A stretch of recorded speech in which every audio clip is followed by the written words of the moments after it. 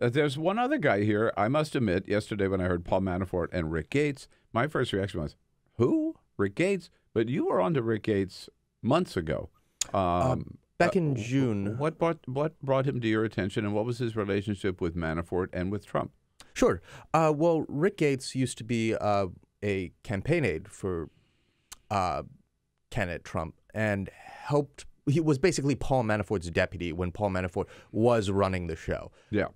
Despite the White House's and Trump's allies' hilarious attempts, not just now, but ever since like the beginning of the administration, to distance themselves from Paul Manafort.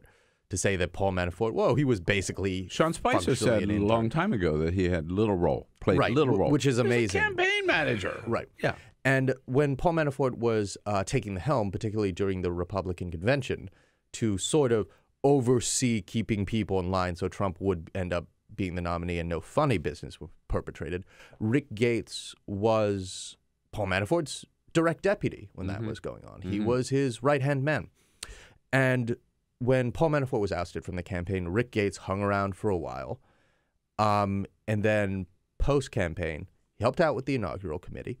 And then he landed a sweet gig as Tom Barrack's right-hand man. Tom Barrack is one of Trump's, or at least was one of Trump's closest friends and outside advisors. I think he still is. Yeah. And even though there might be a little bit more friction now. Fellow billionaire, right? Yes, yeah. Fellow rich guy. And Tom Barrack had been in consideration for chief of staff back when Reince was chief of staff as a possible replacement, and had visited the White House multiple times to meet with Trump and still communicate with Trump even when Barrack wasn't visiting the White House. And whenever he visited the White House, he brought along this guy named Rick Gates. Oh.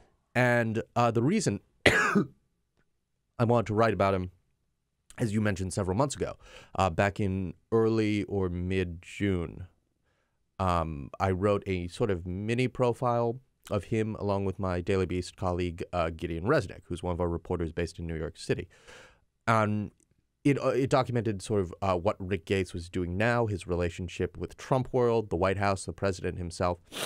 And one of the details we found is that and Rick Gates himself has a sketchy, I guess what you could call pro-Russia streak and lobbying streak, just as his former boss and buddy Paul Manafort, of course, did and does. So one of the things we found is that when Tom Barrack would visit the White House, he would bring along Rick Gates, and Rick Gates would hang out at the White House. And several White House officials confirmed that to me and my colleague Gideon, but they went out of their way to say, oh yeah, he's hanging around, he's maybe meeting with some people who he sees in the hallway, but he never talks to the president. The president won't see Rick Gates. Well, and Sarah, if I can just interrupt you there for a second. Please, go ahead. Because Sarah Huckabee Sanders yesterday tried to take that same line at the briefing. I mean, at yesterday's briefing, you would think that they had never heard of Paul Manafort, Rick Gates, or George Papadopoulos. But so here she is on Gates. I know that there was some initial contact after the president was sworn in with him at meetings here at the White House, but nothing directly with the president. Well, at least the White House is now confirming on the record that he has been visiting the White House ever since Trump was sworn in. I mean, it would help if they had White House visitor logs available to the public. That'd be nice, but obviously that's not going to happen in the Trump era. Exactly. So, but actually, Sarah Huckabee Sanders is probably telling the truth there because of how much the president hates Rick Gates. That's another thing we found in our reporting. Paul Manafort, the president, would like Paul to not be causing me in so much trouble. George P., president, don't know who he is. Rick Gates, the president specifically disliked, and his resentment and distaste for Rick Gates during the campaign actually started out, as we found in our reporting at the Daily Beast, in a sort of darkly humorous instance of mistaken identity.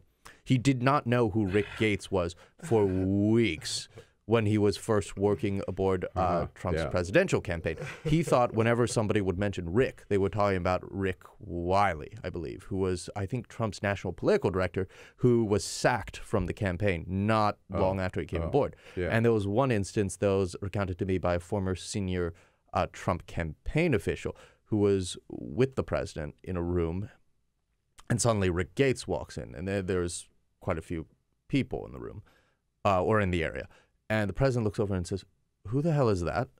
And it's Rick Gates. All right. He's a real details guy, you know. Yeah, 100%. So that's who this guy is, and that's where he figures in both politically and emotionally into Trump's orbit.